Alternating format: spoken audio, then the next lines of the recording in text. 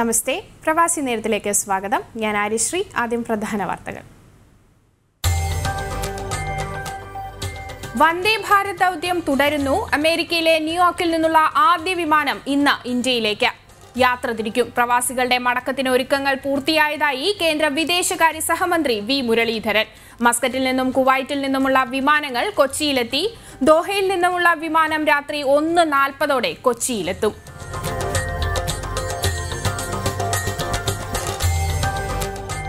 Corona ബാധിച്ച് കുവൈറ്റിൽ 2 മരണം. 89 ഇന്ത്യക്കാരടക്കം 415 പേർക്ക് കൂടി വൈറസ് ബാധ. സൗദിയിൽ 10,144 പേർക്ക് രോഗമുക്തി. ഇന്ത്യയിൽ നിന്നുള്ള ആദ്യ മെഡിക്കൽ സംഘം ദുബായിൽ. ലോകത്ത് മരണം 2,78,000 പിന്നിട്ടു. 40,65,000 രോഗബാധിതർ.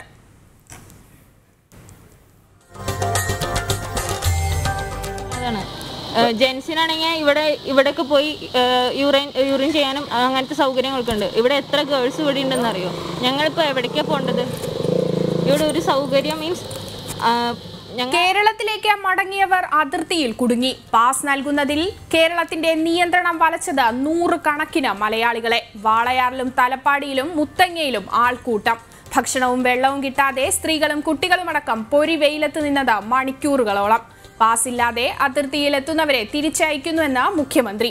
വാളയാറിൽ തങ്ങിയവർക്ക് കോയമ്പത്തൂരിലെ കാളിയപ്പറമ്പിൽ താൽക്കാലിക താമസ സൗകര്യമൊരുക്കി ജില്ലാ ഭരണകൂടം.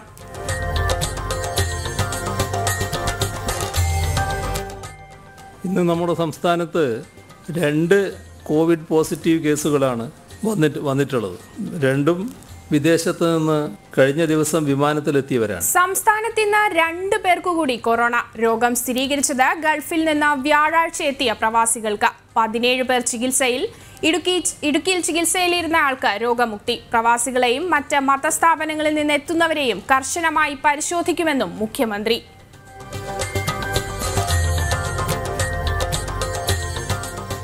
രാജ്യത്ത് കൊറോണ രോഗമുക്തി നേടുന്നവരുടെ എണ്ണത്തിൽ വർധന. 30% പേർക്ക് രോഗമുക്തി. 1981 മരണം.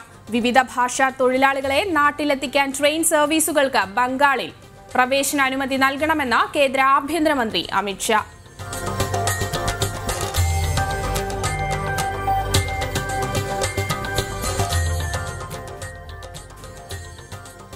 ആരോഗ്യത്തെക്കുറിച്ചുള്ള വ്യാജ പ്രചരണങ്ങൾക്ക് മറുപടിയുമായി കേന്ദ്ര ആഭ്യന്തരമന്ത്രി അമിത്ഷാ. താൻ പൂർണ്ണ ആരോഗ്യവാൻ. അഭ്യൂഹങ്ങൾക്ക് വിരാമമിട്ടത് സാമൂഹ്യ മാധ്യമങ്ങളിൽ കിംവദന്തികൾ പ്രചരിച്ചതോടെ.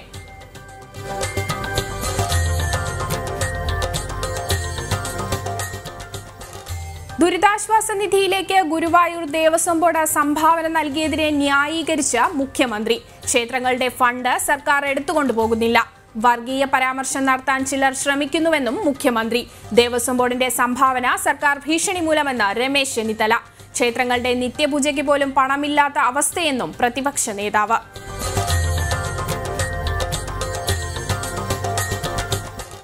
വിശദമായ വാർത്തകളിലേക്ക്.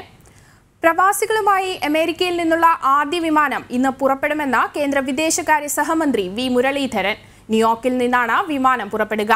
ഇതിനുള്ള എല്ലാ തയ്യാറെടുപ്പുകളും പൂർത്തിയായി കഴിഞ്ഞു. തിരിച്ചെത്താൻ ആഗ്രഹിക്കുന്ന മുഴുവൻ ആളുകളെയും ഘട്ടം ഘട്ടമായി കൊണ്ടുവരാൻ കേന്ദ്ര സർക്കാർ തയ്യാറാണെന്നും മുഴുവൻ പ്രവാസികൾക്കും സുരക്ഷ ഉറപ്പാക്കുമെന്നും വി മുരളീധരൻ ജനം TV സംഘടിപ്പിച്ച പ്രവാസികൾ പറയട്ടെ എന്ന പ്രത്യേക പരിപാടിയിൽ പറഞ്ഞു. മസ്കറ്റിൽ നിന്നും കുവൈറ്റിൽ നിന്നുമുള്ള പ്രവാസികളെയും കൊണ്ടുള്ള വിമാനങ്ങൾ കൊച്ചിയിലെത്തി. കുവൈറ്റിൽ നിന്നും 177 യാത്രക്കാരെയും വഹിച്ചുള്ള എയർ ഇന്ത്യ എക്സ്പ്രസ് വിമാനം 9:30 നെടുമ്പാശ്ശേരി അന്താരാഷ്ട്ര വിമാനത്താവളത്തിലെത്തി. 181 യാത്രക്കാരെയും കൊണ്ട് കുവൈറ്റിൽ നിന്നുള്ള വിമാനം 10 മണിക്കാണ് എത്തിച്ചേർന്നത്.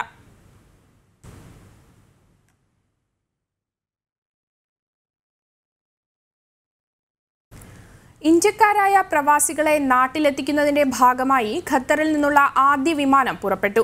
ദോഹയിലെ ഹമദ് രാജ്യാന്തര വിമാനത്താവളത്തിൽ നിന്ന് നെടുമ്പാശ്ശേരിയിലേക്കായിരുന്നു ആദ്യ വിമാനം. ഖത്തറിൽ നിന്നുള്ള ഇന്ത്യക്കാരുമായി ആദ്യ വിമാനം ദോഹയിൽ നിന്ന് കൊച്ചിയിലേക്ക് പുറപ്പെട്ടു. പ്രാദേശിക സമയം 7:40-നാണ് 176 യാത്രക്കാരുമായി വിമാനം നെടുമ്പാശ്ശേരിയിലേക്ക് പറന്നത്. തെർമൽ സ്ക്രീനിംഗ് ഉൾപ്പെടെയുള്ള ആരോഗ്യ പരിശോധനകൾ പൂർത്തിയാക്കിയാണ് യാത്രക്കാരെ വിമാനത്തിൽ കയറ്റിയത്. മെയ് 7-ന് പുറപ്പെടേണ്ടിയിരുന്ന ആദ്യ സർവീസ് സാങ്കേതിക കാരണങ്ങളാലാണ് ഇന്നത്തേക്ക് മാറ്റിയത്. ആദ്യ വിമാനത്തിലെ യാത്രക്കാരിൽ മുൻഗണന നൽകിയിരിക്കുന്നത് ഗർഭിണികൾക്കാണ്. ടിക്കറ്റ് കിട്ടുമെന്ന് ഉറപ്പില്ലായിരുന്നു. അപ്പോൾ ഞങ്ങൾ ICC ഇങ്ങനെ വഴി ടിക്കറ്റ് കിട്ടി. ഒത്തിരി താങ്ക്സ് ആയിരുന്നു, അല്ലെങ്കിൽ ഇവിടെ കുടുങ്ങിപ്പോയതിന്. 5 months പ്രഗ്നൻ്റ് ആയതുകൊണ്ട് നേരത്തെ ആക്കി തന്നതിന് ഒത്തിരി താങ്ക്സ്. ഗവൺമെൻറ് ഓഫ് ഇന്ത്യയോടെ നമ്മുടെ കേരള സർക്കാരിനോട് വളരെ നന്ദിയാണ്. എന്തായാലും എനിക്ക് വൈഫിനും മോനും നാട്ടിൽ പോകാൻ പറ്റിയ വളരെ സന്തോഷമുണ്ട്. അവിടെ ഇപ്പോൾ കൂടുതൽ കെയർ കിട്ടും, കുറച്ചുകൂടെ സന്തോഷമായിരിക്കും. ഹൃദ്രോഗികൾ, ഗുരുതരമായ മറ്റ് അസുഖങ്ങൾ ബാധിച്ചവർ, നാട്ടിലടുത്ത ബന്ധുക്കൾ മരിച്ചവർ, തൊഴിൽ നഷ്ടപ്പെട്ടവർ എന്നീ വിഭാഗങ്ങളിലുള്ളവരാണ് മറ്റ് യാത്രക്കാർ. Indian ambassador P. Kumaran, consular Rajesh Kamble, second secretary Sona Soman, ICC president AP Manikandan, vice president Vinod V. Nair, ICBF president PN Baburajan, ICC advisory chairman KM Varghese തുടങ്ങിയവർ യാത്രക്കാരെ സഹായിക്കാൻ വിമാനത്താവളത്തിലെത്തിയിരുന്നു. ജനം, ദോഹ. കൊറോണ ബാധിച്ച് കുവൈറ്റിൽ ഇന്ന് 2 പേർ മരിച്ചു. 24 മണിക്കൂറിനുള്ളിൽ 89 ഇന്ത്യക്കാരടക്കം 415 പേർക്ക് കൂടി വൈറസ് സ്ഥിരീകരിച്ചു. ഇതോടെ രോഗം ബാധിച്ച ഇന്ത്യക്കാരുടെ എണ്ണം 2973 ആയി. കുവൈറ്റിൽ നിന്ന് വൈറസ് ബാധയെ തുടർന്ന് 2 പേർ കൂടി മരണമടഞ്ഞതോടെ രാജ്യത്താകെ കൊറോണ മരണസംഖ്യ 49ആയി. 89 ഇന്ത്യക്കാരുൾപ്പെടെ 415 പേർക്കാണ് ഇന്ന് പുതുതായി രോഗബാധ സ്ഥിരീകരിച്ചത്. 86 കുവൈറ്റ് സ്വദേശികളും 92 ഈജിപ്തുകാരും 51 ബംഗ്ലാദേശികൾ, മറ്റുള്ളവർ വിവിധ രാജ്യങ്ങളിൽ നിന്നുള്ളവരുമാണ്. രാജ്യത്താകെ രോഗബാധിതരുടെ എണ്ണം 7623ആയി. ഇവരിൽ 2973 പേർ ഇന്ത്യക്കാരാണ്. ഫർവാനിയ ഗവർണറേറ്റ് പരിധിയിൽ താമസിക്കുന്ന 172 പേർക്കും, ഹവലിയിൽ നിന്നുള്ള 108 പേർക്കും, അഹമ്മദിൽ നിന്നുള്ള 48 പേർക്കും, ക്യാപിറ്റൽ ഗവർണറേറ്റിൽ 60 പേർക്കും, ജഹ്റയിൽ നിന്നുള്ള 22 പേർക്കും കൊറോണ സ്ഥിരീകരിച്ചു. 156 പേരാണ് രോഗമുക്തി നേടിയത്. ഇതോടെ ആകെ രോഗം ഭേദമായവരുടെ എണ്ണം 2622ആയി. ചികിത്സയിൽ കഴിയുന്ന 4952 പേരിൽ 95 പേർ തീവ്ര പരിചരണ വിഭാഗത്തിൽ കഴിയുന്നവരാണെന്നും 35 പേരുടെ നില അതീവ ഗുരുതരമാണെന്നും ആരോഗ്യ മന്ത്രാലയം അറിയിച്ചു. ജനം, കുവൈറ്റ്. കാസർഗോഡ് മംഗൽപാടി ഗ്രാമപഞ്ചായത്ത് സമൂഹ അടുക്കളയിൽ നിന്ന് റംസാൻ ആരംഭിച്ചതോടെ ഇതര സംസ്ഥാന തൊഴിലാളികൾക്ക് ഭക്ഷണം നൽകില്ലെന്ന് പരാതി. 1000-ഓളം ആളുകൾക്ക് ഭക്ഷണം വിളമ്പിയ അടുക്കളയിൽ ഇപ്പോൾ നൽകുന്നത് 250 പേർക്കെന്നും വിവരം. മുസ്ലിം ലീഗ് ഭരിക്കുന്ന ഗ്രാമപഞ്ചായത്തിൽ റംസാൻ നാളിൽ ഭക്ഷണം കിട്ടാതെ ഇതര സംസ്ഥാന തൊഴിലാളികൾ വലയുകയാണെന്ന് BJP ആരോപിക്കുന്നു. അതേസമയം ഇതര സംസ്ഥാന തൊഴിലാളികൾ ഭക്ഷണം കിട്ടാത്തതിനെതിരെ പ്രതികരിക്കുന്ന വീഡിയോ വൈറലായതോടെ ലീഗുകാർ ഇവരെ വീട്ടിൽ കയറി മർദ്ദിച്ചു. ഒരാളുടെ പരിക്ക് ഗുരുതരമാണ്. അവിടുന്ന് വിശദാംശങ്ങൾ നൽകുവാനായി നമ്മുടെ വിജയ് റോയ്, BJP ജില്ലാ സെക്രട്ടറി ചേരുന്നു. സർ, ഹലോ, കേൾക്കുന്നുണ്ടോ? കേൾക്കുന്നുണ്ട്, പറയൂ. ഓക്കെ സർ, ഈ വിവരം അവർ പുറത്തു പറഞ്ഞതോടെ അവരെ ലീഗുകാർ മർദ്ദിച്ചതായിട്ടാണ് നമുക്ക് കിട്ടുന്ന വാർത്ത. ഇത് എത്രത്തോളം ആണ് അവിടുത്തെ സാഹചര്യങ്ങൾ, ഒന്ന് വിശദീകരിക്കാമോ?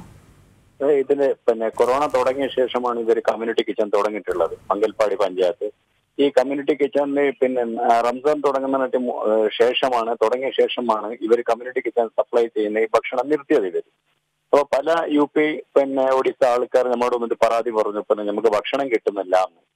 അപ്പൊ ആദ്യ തൊട്ട് തന്നെ നമ്മളൊരു വീഡിയോ എടുത്തു, ശരിയാണെന്ന് അറിയാൻ വേണ്ടി. ശരിയാണെന്ന് പറഞ്ഞു. ആ വീഡിയോ വൈറലാകുമ്പോൾ ഇന്ന് രാത്രി, ഇപ്പൊ നേരത്തെ 9 മണിക്ക് ഇവർ താമസിക്കുന്ന ക്വാർട്ടേഴ്സിനകത്ത് കയറി ചതിച്ചതായി ഇപ്പൊ അവരെ വിളിച്ചിട്ട് പറഞ്ഞു, പോലീസിനും കൂടി അറിയിച്ചിട്ടുണ്ട് സംഭവം. എന്ന് വെച്ചാൽ മംഗൽപാടി പഞ്ചായത്തിൽ സ്വാഭാവികമായിട്ട് ലീഗിന് എതിരെ പറയുന്ന ആൾക്കാർക്ക് ഇതാണ് അവരെ മറുപടി ഉള്ളത്. ലീഗിന് സ്വാഭാവികമായിട്ട് നടക്കുന്നുള്ളത്. വ്യക്തമാണ്. BJP ജില്ലാ സെക്രട്ടറി വിജയ് റോയ് ആണ് നമുക്ക് വിവരങ്ങൾ നൽകിയത്. മറ്റു വാർത്തകൾ നോക്കാം. ദുബായിൽ ഇന്ന് രാവിലെയുണ്ടായ അഗ്നിബാധയിൽ കാർ ഗാരേജ് കത്തി നശിച്ചു. ആർക്കും പരിക്കില്ല. ദുബായ് അൽ റമൂമിൽ ഇന്ന് രാവിലെ 8:50-നാണ് തീപിടുത്തമുണ്ടായത്. സംഭവം റിപ്പോർട്ട് ചെയ്ത 7 മിനിറ്റിനുള്ളിൽ സ്ഥലത്തെത്തിയ ദുബായ് സിവിൽ ഡിഫൻസ് 10:30-യോടെ തീ നിയന്ത്രണ വിധേയമാക്കി. തീപിടുത്തമുണ്ടായ കെട്ടിടത്തിലുണ്ടായിരുന്ന കോൺട്രാക്ട് കമ്പനിക്കും നാശനഷ്ടം സംഭവിച്ചു.